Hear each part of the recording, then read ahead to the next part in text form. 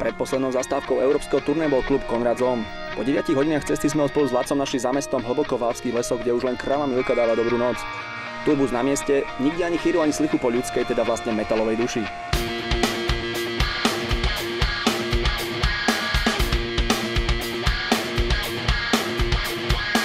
Prvé stretnutie s muzikantami, no od tejto chvíle oficiálni hostia kapely, prístup do backstageu, fotenia, rozhovory, pivo v turbuse, no tak o takomto niečom sa mi fakt ani nesnívalo.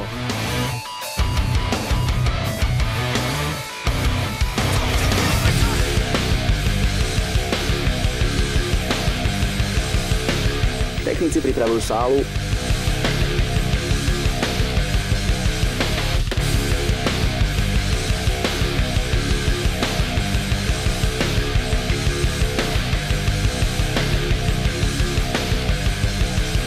ja zabudám točiť, pretože atmosféra je tak osobná, že už škoda rušiť.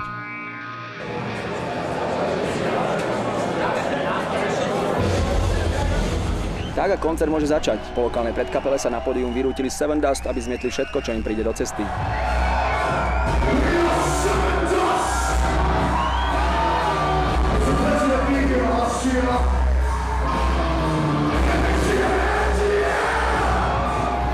Ak by ste v rockovom slovníku hľadali synonymum pre naozajstnú energickú bombu, tak určite narazíte na pojem Sevendust. Sledovať ich v akcii je naozajstný zážitok.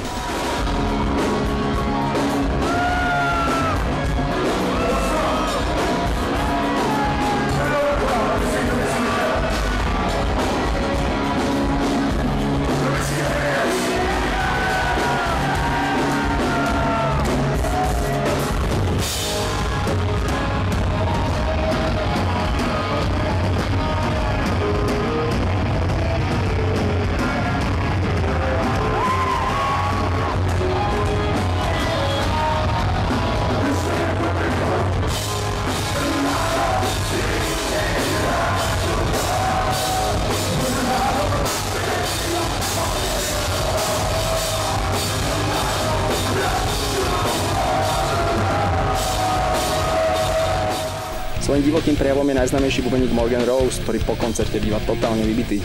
Exhausted. Yeah, exhausted. I mean, but that's the way that we are. I mean, we've always said that if you feel like you can do anything else when you're done, then that means that you didn't do enough on the stage. That's the makeup of this band, is that we didn't get the MTV support, we didn't get that kind of press support, so we had to do it the old-fashioned way, which was earn it, and we love what we do, and we appreciate the people that spend their hard-earned money to come and see us. So that combination makes us work real hard. Kvintec Atlanty už od 97. roku dokazuje, že aj metal sa dá robiť s nadhľadom. Na jednotku zvládajú umenie tvorby pesničiek, ktoré majú originálny rukopis, neskutočný drive a pritom nezabúdajú na silné refrény.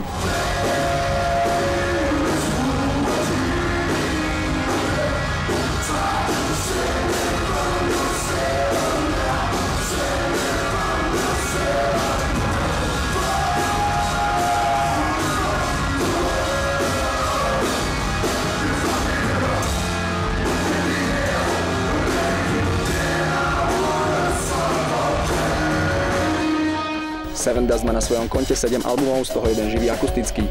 Momentálne pripravujú svoj ďalší štúdiový počin. The new songs are, I mean, to me it's my favorite stuff that we've ever written. Just to have Clint back and, you know, that writing chemistry back together that we had for a long time, it was nice to get it back. We've written probably, between John and Clint musically, we've probably written maybe 40 songs, and we've already tracked like five of them, you know, musically, just to tool around a little bit. But we'll be going in to do that record August and September. V playliste sa objavili okrem pár nových vecí hlavne overené klasiky ako Enemy, Ugly či Pomala Angel Sun.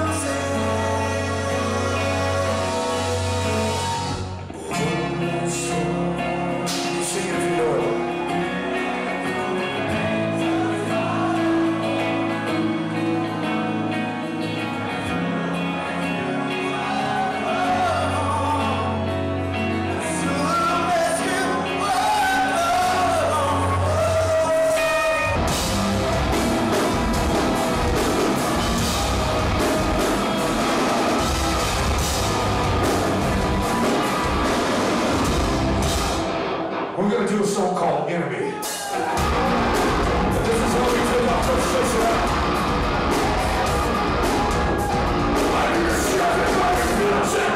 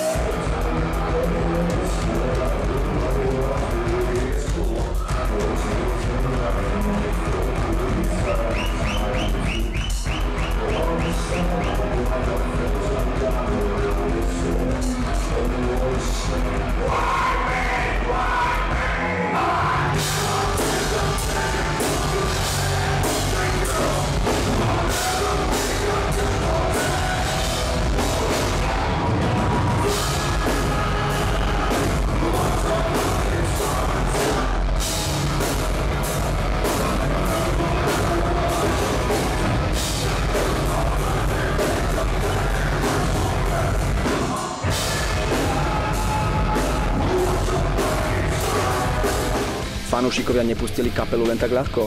Jej členovia nedajú dopustiť na európske publikum napriek tomu, že sa tu neobjavujú tak často. It's been great. I mean, the acceptance has been awesome over here. You know, it's taken us 10 years to get here, and we're really, really happy to be here finally. But it's awesome. The crowds have been great.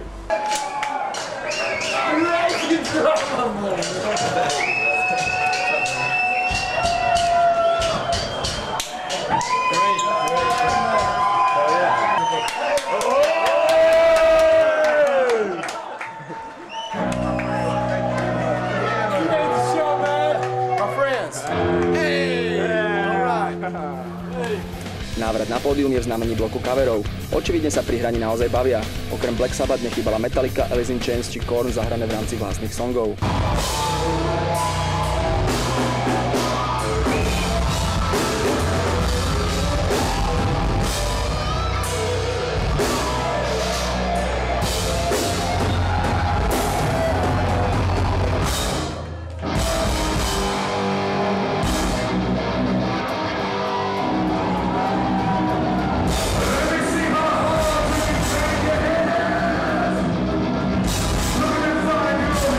Look at